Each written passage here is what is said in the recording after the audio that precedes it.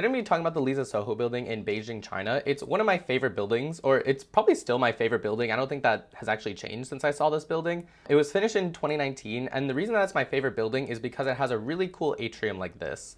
And the photo that actually got me into the building is this construction photo here, because I've just never seen anything like this anywhere else in the world. This looks like something out of Star Trek or Star Wars or something.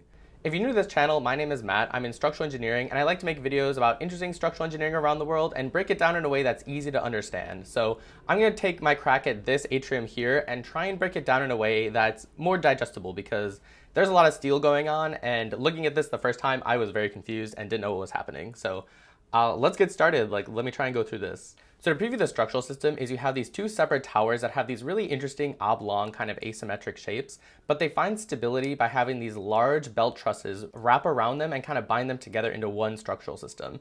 I think that's really cool. The architect described it as a pas de deux, which is French for a dance for two, I think.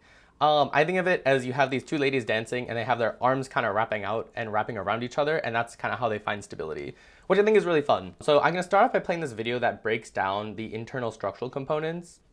So you have the foundational cores extending out of the ground, and you have all the vertical columns kind of coming out and twisting around, creating these forms. You have both these like 3D curved columns and these totally vertical columns. Then you have the trusses, which extend out from each side of the building and kind of bind them together. Then you wrap it in the facade like this, and then you have, the rest of your facade. I don't know what else to say for that. But yeah, so that's the basic breakdown of the structural components. Let's get into how the form of the building was derived, because that's kind of what influenced this entire structural system. So like many other buildings, the form is actually derived by the foundational constraints due to the subways, which I didn't realize this growing up, but many of the forms of our most interesting buildings out there are actually derived by subway constraints or train constraints. And this building is no different. So at the time of the construction, which started in, I believe it structurally topped out in 2017 and it was totally finished in 2019. At the time of the construction, there were two subway lines that intersected each other. There was like the 14 line and the 16 line. The 16 line actually curves around and kind of like fillets out that corner, which the building sits on. So you have each tower is built to the side of the subway so it doesn't interfere with the subway tunnel. And then you just kind of build the tower out from there. And this basic geometry, this basic tube shape was extruded out and upwards. And then you take this 16 line, and that basically starts your atrium from the bottom.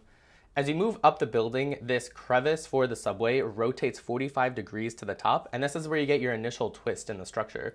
This also has the advantage because now you get more sunlight in at various times of the day. I don't know if this faces north, south, west, or whatever, but now when you like rotate it around, you get a little bit more sun depending on where it goes. I just think that's a cool detail. So you have your crevice that rotates, then from there you actually widen it in the center, which gives the atrium a little bit more volume in the middle. From there you also have the cores extend upward in each of the columns, and these kind of push out and bulge the shape so that you have room for these cores. So this is where you get some of the bulging inward and outward in plan. And then from there you also just have a few final carves that make it a lot more sculptural and pretty to look at.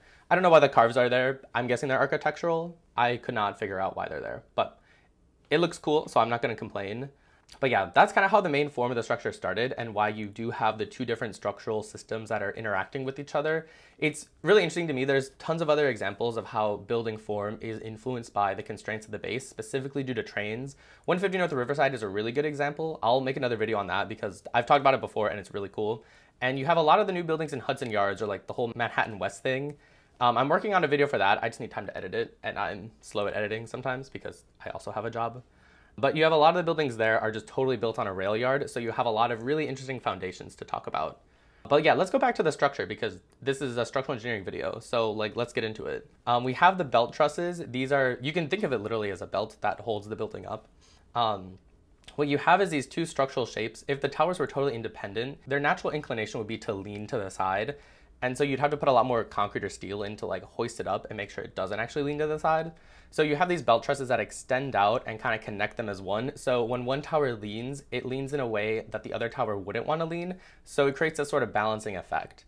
It's literally like two people dancing where, if you're holding on to your partner like this and like you lean this way, you can kind of like lean on them, and it's kind of like a structural dance, I guess. I mean, that is what it happens, so that's not I guess, but another example is you can think of it's kind of like a barrel where the barrels are made of individual wood planks that are kind of curved together, and then you have those like metal bands that wrap around it. This is essentially doing the same thing. If you take off the metal bands, then each plank of wood kind of loses its stability and wants to like pop out. This is doing the same thing where the belt truss kind of binds the two large planks together and holds them into place. If you go back to this construction photo, you can see you've got the walking columns that run along the perimeter. A walking column is a column that's not totally vertical. It kind of follows the shape of the building. And so something similar happens here where you have both vertical columns that are just holding up each floor to the bottom floor below it. But then you also have these walking columns that kind of outline the geometry and create this like interesting atrium shape. Then you have the trusses here that become the sky bridges. These are at levels 13, 24, 35, and 45.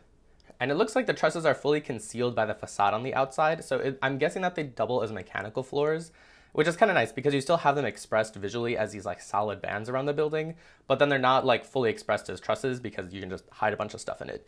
Yeah, let's keep going component by component. So we have our floor slabs. These are made of metal decking with concrete, so they're composite.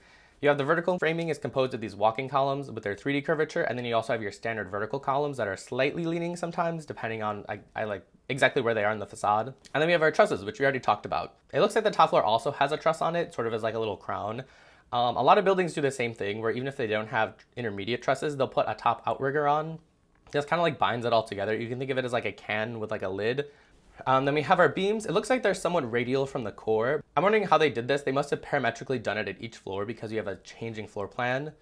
So it's kind of interesting because you get a lot of irregular beam lengths and beam sizes. So it's kind of hard to optimize that for construction because you just have so many different pieces. It's a lot more specialized per floor, which that's not usually desired in structural engineering because you want some sort of pattern so it's easy to reproduce and not specialized per floor. But you know, for a cool building like this, you got to do it. The facade is also interesting because it's made up of both singly curved, doubly curved, and flat panels. In this image here on the exterior, you can see how you have a lot of flat panels creating this sort of scaling effect where it mimics a curved surface from far away, but if you get up close, like if you go like this and like rub against it, you get cut. It's essentially you have these like little scales there that are the flat panels. This is a huge like cost savings thing, and it doesn't really affect the visual look, and I think it looks kind of cool. So the atrium appears to do something similar where depending on which part of the atrium it's in, the curvature of the panel will change and be optimized. The atrium also acts as a thermal chimney. Together with the ventilation system, the building maintains a positive air pressure at the base. Thermal chimneys are something I kind of struggle to understand and explain, so I'm going to try my best to go through this. I have these images here to help, which is really nice. We have one for the winter and one for the summer. You can see in the wintertime there's not as much of a pressure differential. This is because you kind of want the heat to stay in the building. But in the summertime, when you want heat to move out of the building and cycle through, then you want this like ventilation to happen. So you would have your pressure differential. I can't explain it better than that, unfortunately, but when I can, I will come back and make a new video using this building because it is my favorite building. So subscribe for that if you're invested in my personal growth at all. If you care, I don't know.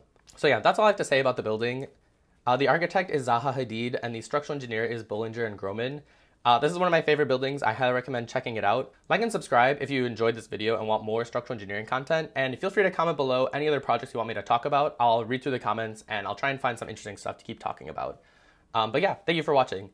These are my main sources for the project. I'll put the links down in the description. So if you have more questions, feel free to check them out there. And I also have all the image credits here at the end. So thank you for watching. I hope to see you next time. Bye.